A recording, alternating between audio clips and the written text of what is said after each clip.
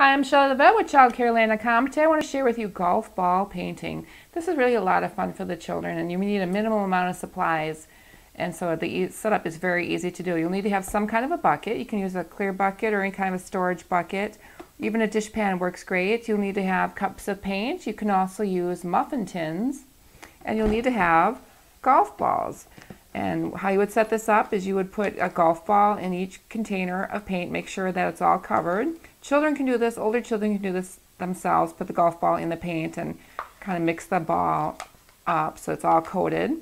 So you want to do that for each one of the golf balls that you'll be using. Each color that you're going to use gets a spoon, paint, and the golf ball. And again, you can use muffin tins or you can use individual cups.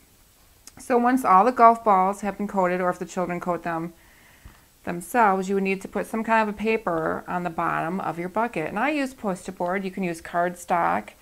Regular paper works well too, but I think the thicker the paper, the better the outcome.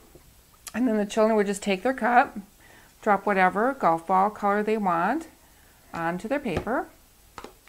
And I'm going to do a couple, I think. I'm going to do red and green and blue and yellow. And then once you get all the paint or the golf balls in there, the children would just roll the balls around. And it makes a really cool design on here. My yellow one's stuck. You just keep rolling. And these will wash off too for the next child, or if you have more than one of these set up too, that'd help.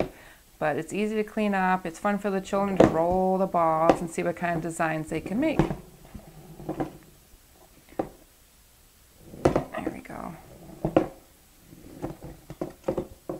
Now, because I put several balls in here, they're obviously all the colors are mixed on the balls now. So you do want to clean them off for the next child to use before you put them back into the paint container. For golf ball painting, I'm Shelley Levette with ChildCareLand.com, and thanks for watching.